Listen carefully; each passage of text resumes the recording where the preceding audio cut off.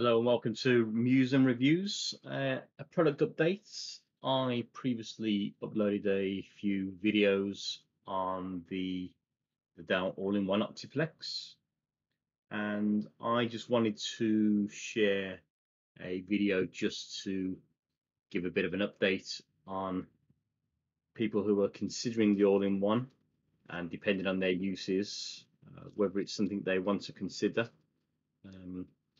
I have both the 7480 all-in-one and the 7780, which is the one you can see on screen at the moment.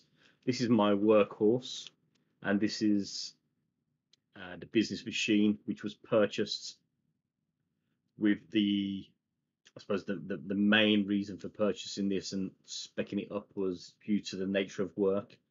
Do a lot of testing, so I need to have a number of servers up and running when running these tests on software we provide, and as such I needed a nice beefy machine, and because I'm doing sort of video editing as well, that's why I wanted the graphics card.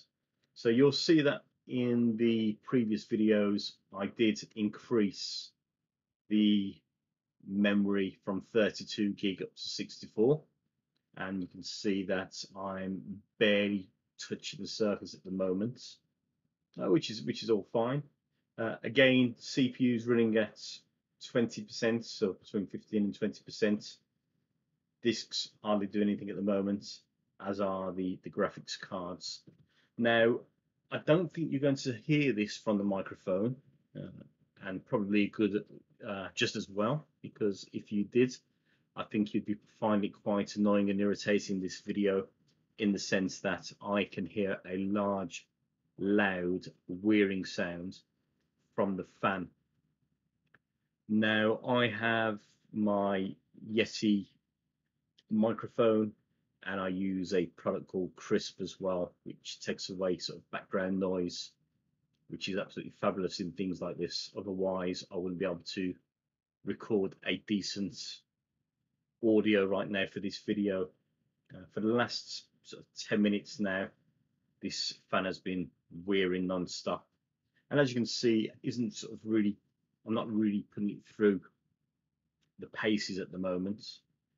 But on this particular video, I don't have any VMs started, so you can see there's my VMware Workstation Pro.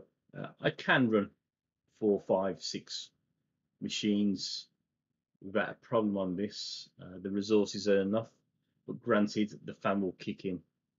My son did have a profile. I did let him have a go at this when I first got the machine, as he wanted to trial out Fortnite on a PC as opposed to an Xbox or a phone or a PS4, and almost throughout the game he was getting the fan blow off, and that was because of the graphics card also kicking in. So it does give me some concern that all I'm actually trying to do at the moment is download a file, so bringing it from the cloud onto the local machine, and ever since I've been doing that, it's just been blowing non-stop. So would I recommend the all-in-one? Well, yes. I mean, in terms of the resources in it, absolutely fantastic. I've got an i9 generation 10 processor. I've got plenty of memory. I've got 2 terabyte SSD on there, plus the M.2 SSD, which it boots off. I've got the graphics card. So in terms of the resources, absolutely fantastic, and utilization is very low for each of those resources. But you know, the all-in-one, if you are using it as a workhorse, the one thing you have to consider is it does seem to kick off that fan, and the fan is relatively loud, so it is a trade-off. I would say that if you are going to be using it with applications that are resource intensive, your fan is going to blow a lot more than you'd expect, and you may find it more advisable to use a different machine.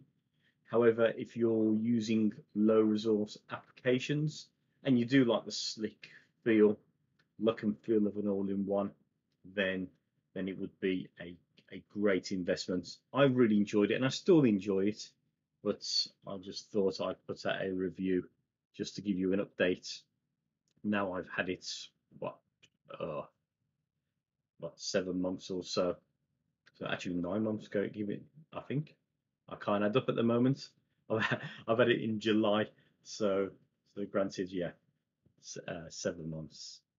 But I hope this has been useful, and I hope it gives you some consideration and some food for thought if you are looking at investing in the Dell Optiplex all-in-one.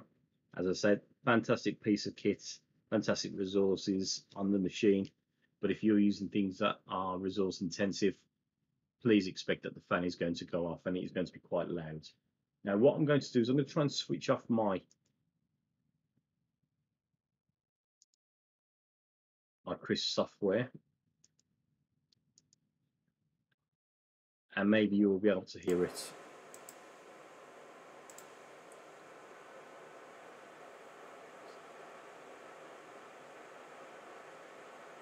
Now, I don't know if you can hear that. Now I've reduced the, I've turned off the crisp, so the noise cancelling is now off.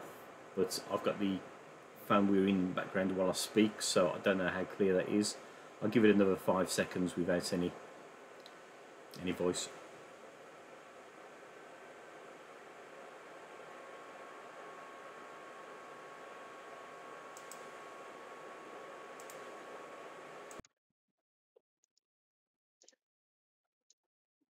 Okay, so there it is. I've put the Crisp software back on there. Another fantastic product, I hasten to add.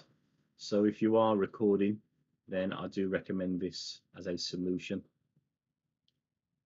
And I hope this video has been useful for you. Many thanks for watching. Stay safe.